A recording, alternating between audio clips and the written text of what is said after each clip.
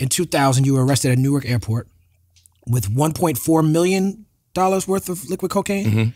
How did you get from the Fugees to that moment, and can you describe and walk us through that moment? Sure. So Fugees, huge success. Plaques awarded. I'm being groomed for my solo project, which comes out in 97. You're talking about Poli-Sci. Poli-Sci. Yeah. Poli-Sci. So that comes out. A whole bunch of things happen within the label system. My product manager is I don't know if she's fired or transitioned the week before the album comes out. The short of it is that it's a brick, right?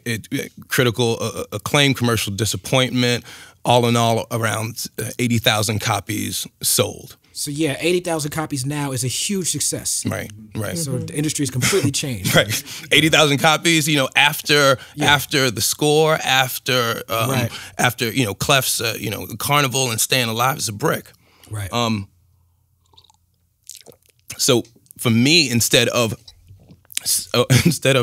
kind of looking in the mirror and self-examining, saying, well, what can we do to right this ship? I didn't look in the mirror at all. I looked everywhere except the mirror, but the mirror. And I said, everyone around me from management probably down, as close to flow failed me, right? In what would be my first real disappointment, arguably in life. Right? Like this brick where somebody's like, well, no, you know what? You're not as talented as you think you are. You're not as smart. You're not as fly. You're not as ... Right. And Poli-Sci had DMX on it. DMX, Fat Joe. Like so for me, Poli-Sci was like formulaic. I was like, I'm ticking Production boxes. was slick. The video was crazy. Right. Like we had budgets. Yeah. Right. Like I'm hundreds of thousands of dollars. Like at the end of the day, and I remember showing up to these studios at 10 p.m. But I was supposed to be there at 6 p.m. and then not leaving until maybe so. Thinking that I was in my zone, in my mode. But I created that album in a vacuum. Like I created that album in a vacuum. I didn't ask many people for ears or what do you think? I was like, I know this is fresh, right? So I brought people in, but I didn't do too much outreach. So that that happened, and I went up to the label and I voiced my frustrations in fine fashion, in fine, eloquent, inoffensive fashion, right? Which led to me getting dropped from the label. Which I thought was, again, divine intervention. I said, that's fine. You want to drop me? That's cool. I'm going to do this on my own, And as I tell this story, I say the universe conspires to help the dreamer, right? It gives you what you want. So that coincided with me meeting an individual who had an operation, and he said, well, hey, you're connected to a lot of people. I would love for your people to meet my people. And that led to me involving myself in that operation, being a middleman, connecting him to couriers to transport whatever needed transporting. And that house of cards fell. It wasn't me signing up to that to all of a sudden change professions. I wasn't like, all right, well, now I'm going to do. I was compartmentalizing and justifying it because I was going into the studio. I was using whatever I had to. I'm going to make this. This is how much your art meant to you. It was. I have to create, and I've got to get this out. So I'm going to take these risks, and I took those risks. And one day at Newark Airport, when I went to pick up two of the couriers, which was something that I'd never done up until that point. I was a middleman. I was hands off. What I didn't realize as I was picking them up was that I was going into a controlled delivery. It was a sting. They were cooperating with the feds. I didn't know.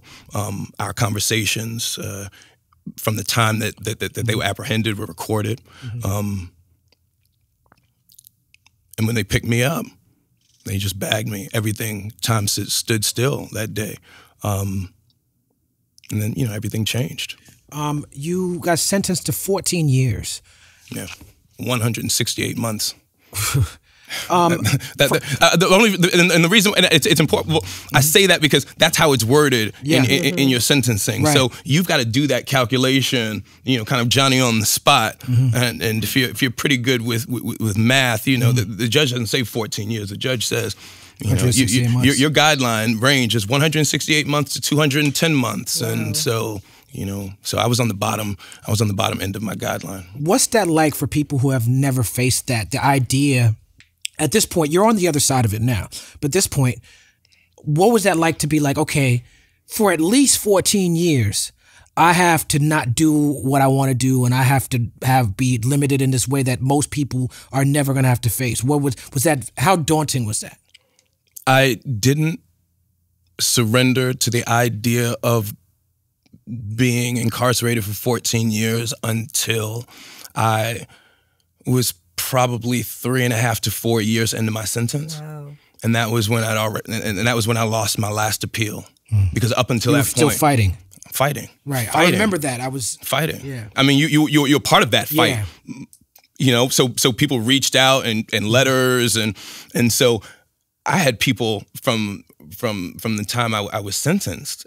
Shout out to Carly Simon. Shout out to Carly Simon. Activating networks on my behalf to galvanize support to bring me home. But it wasn't until I lost my writ of cert, which was 2255, if I'm not mistaken, that takes you up to the Supreme Court. I know that somebody would call me out in the comments if I got this wrong, so I wholly apologize.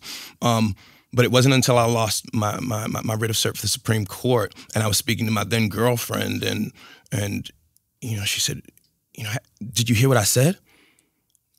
I said, yeah. You said we lost, and she was in tears. She was like, but I'm on a phone line, and I just heard that we lost, and that 10 other dudes who waiting to get on the phone to speak to their friends and family. Yeah. So that was, and at that point, that was like, oh, so my release date is 2014. Wow. Right? But by that point, doing time wasn't new to me. I was well into the sentence. So I had my community. I had a sense of self. I had my programming. They were things that I was doing in the name of coming home. But what that realization did for me was it fomented a resolve to come home with something to show for the time. I said, well, if I'm not coming home to 2014, I'm not going to be in the same state or the same condition that I was in 2001. That's right. When I entered. And that coincided with me speaking to Professor Charles Ogletree, who was at Harvard, who was a mentor to me throughout my legendary incarceration. Lawyer. And Professor Ogletree said, John, I want you to apply to Harvard. And I applied to Harvard. They did not accept me. And I called up Tree and I said, Tree, I went through the whole process. Like a person came from Harvard to interview me in the visiting room, and we did the application. And the spring came, and mail call happened, and it was a rejection letter from Harvard. So I called up Tree, and I was floored. And I said, I did this. I did what you said, and they still said no.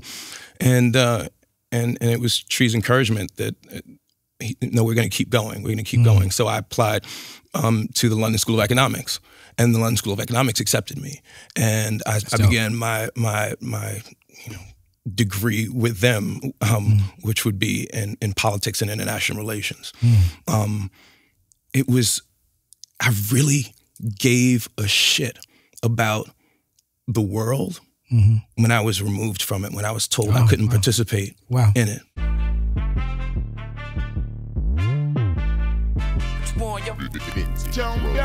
What we done started. Look at what we done started. This the people party. When opportunity knocking, then young nigga move that door. Whoa, get your foot stuck in it, call me young, go get it.